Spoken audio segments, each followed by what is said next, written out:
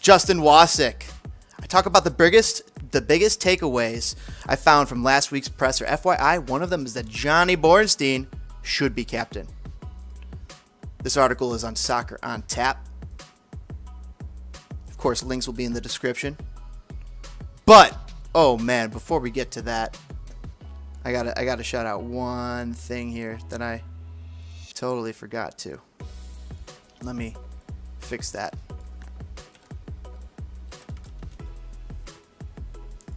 Just a second, folks. Apologies. Making amends. Atoning for my streaming sins. And if you would smash that like button, that would utterly delight us. As would if you would consider donating to the Chicago Fire annual food drive, Fire for Food. We're already at half capacity, $5,416 out of a $10,000 goal. Really impressive, Chicago Fire fans. Jorge, I'll get to that in just a second here, but greatly appreciate $1 buys 3 meals. Everybody doing their part before the season begins. We could even smash this goal. Be awesome. So greatly appreciate it if you consider donating. Links in the description. Meanwhile, let's get back to Jorge's comment. I don't know what the rest of chat's thinking, but I am also glad that Calvo is gone. It was just hard you have to sit this guy. He's also like a large voice in the dressing room to the point where he's captain, and he was a growing problem into what I think were part of the defensive woes of the Chicago Fire.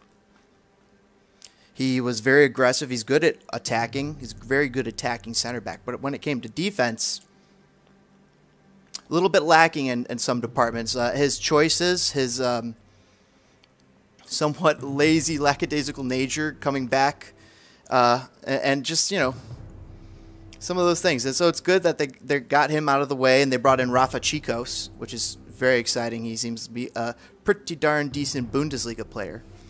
We'll check him out here in a second. But let's get into this article by Justin Wasick. Link in the description. Chicago Fire head coach Ezra Hendrickson spoke to the press last week. The first time head coach was in Orlando as he leads the Chicago Fire squad through the preseason. On Tap Sports Net was at the virtual press conference and put together the biggest talking points. Here they are, in no particular order. Fire put their money where their mouth is, and that's talking about the trade of Kasper Przybylko. Fire's focus has been placed on improving the team's defense, but, whoa, lo and behold, when their opportunity arose to add a good in-league striker, one far more proven than Robert Beric, who was not signed to any team in MLS yet. He was supposed to be able to sign for St. Louis, but they couldn't come to an agreement. But Przybylko, proven in MLS, quite successful. In fact, proven next to a second striker, it seems. So we'll see what he can do with John Duran and Ofor next to him up top. So when On Tap asked if the club's focus was going to switch to the attack, Ezra Hendrickson's answer was as clear as can be. We've stacked up a lot of defenders, and our focus is now to complement that with some attacking players. Hendrickson said, hopefully we cross that line with these players that we are looking at shortly. That might be Xherdan Shaqiri. Be pretty darn awesome. The Fire did cross that line with the signing of Kasper Przybylko. The Fire now have a goal scorer that's proven at the MLS level. It is important to realize, however, that with the signing of Przybylko, it is a sign of progress, but the attack still needs to be bolstered. I think that losing Djordje Mihailovic has set us back another season, because here we are still stuck with Jimenez. And if Jimenez wasn't here, I think that Djordje slots into this midfield so much better. You could let Fed Navarro play that back pivot six spot, just like Dax McCarty. Let Djordje Mihailovic play off to the right. Who's our other center mid? Oh, we'll get to that here in a second. Oh, it's we'll get to that in a second here. Let me know in the chat if you can figure it out. Meanwhile, Bornstein should be captain. Hendrickson did not mince words during his introductory press conference when On Tap asked what he thought needed improving as the club headed into 2022. Sometimes you need leadership, and you need someone to kind of help bring in those players along. Sort of an extension of the coaching staff, Hendrickson was saying. I think maybe some leadership, some issues that might need fixing as far as the locker room, that could be something that they could look to fix and address. In the same press conference, Hendrickson accidentally referred to Johnny Bornstein returning to the club when discussing leadership, something the club confirmed with an official re-signing a few days later. So it was not confirmed that he was re-signed, but bam, there it was, because he probably already had met with Johnny. Hendrickson would not commit to who would be team captain in 2022, this past season. While that should be a team decision, Jonathan Bornstein should be the club's captain in 2022. He is a clear fan favorite, loved and admired by his teammates, and leads by example. There's a reason why the Fire brought him back. I think the reason the Fire brought him back, it's like having a bit of a coach on the field. I definitely agree with you in that capacity. I don't know how much your captain cannot be a starter, because that is the inherent issue. How much can your captain not start for your team? And if you have Johnny Bornstein as your captain, there's going to be days where you have to slot him in just because he is captain, where he might not be in the best physically fit. He's 37, 38 years old. He's getting up there. So the argument is he's going to need more days off than he's going to need on. So let's double check on Jonathan Bornstein. Yeah, 37 years old. So I expect him to play a few less games. But if this guy's the captain, pretty hard to sit him sometimes. Wouldn't you agree?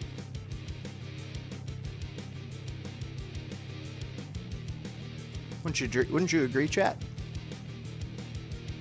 Now, if it wasn't Bornstein, the real question is who would be captain? Who would start on this team that would work to be captain? Because it can't be the guys who don't show up to practice sometimes. It can't be the guys who don't show up on time.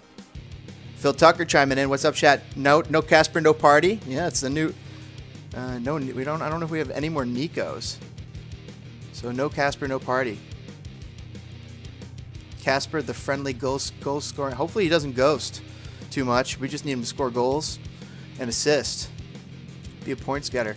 What do you guys think about Borny though? I hope we can find a good candidate for captain after this season because Bornstein's gonna be old. I agree, Jorge. I'm just not so sure about making Bornstein a captain if he's not going to be playing all the time. That kind of... but then again, we're not in the locker room, so stuff to think about. Let me know what else you guys all think in the chat. Meanwhile, more honest growing pains. One of the things that have struck me so far in a limited conversation with Hendrickson is his candor. His candor. He has been blunt to the point and has not beat around the proverbial bush. In his introductory press conference, Hendrickson admitted there would be growing pains in 2022. He used the phrase 3 different times throughout the entire press conference and continued doing so this past week.